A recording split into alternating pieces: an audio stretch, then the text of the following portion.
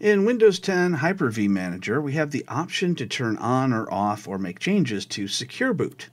In a regular PC, you also have the option to turn Secure Boot off or on. So this adds an additional layer of security. It's a signature checking mechanism that loads when the operating system starts up to validate that only approved components are allowed to be run. So it basically keeps hackers and bad guys away.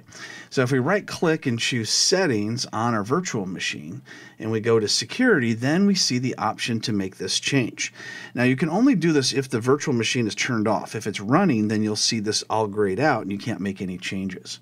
So if you boot up your computer or try to boot up your computer, a virtual machine, and it won't boot up because of various different errors, you can go into here and uncheck Enable Secure Boot and then see if that makes it work. Now, even though you may not have a virus, you may not have a problem, some components that you plug into your computer, such as certain USB devices, will not work with Secure Boot on. I know I've seen that a lot with certain external DVD players and certain USB hard drives.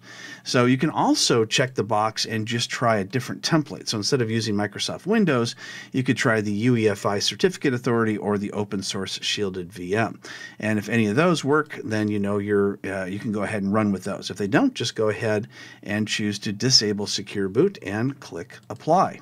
Then go ahead and start up your computer, and it should run just fine.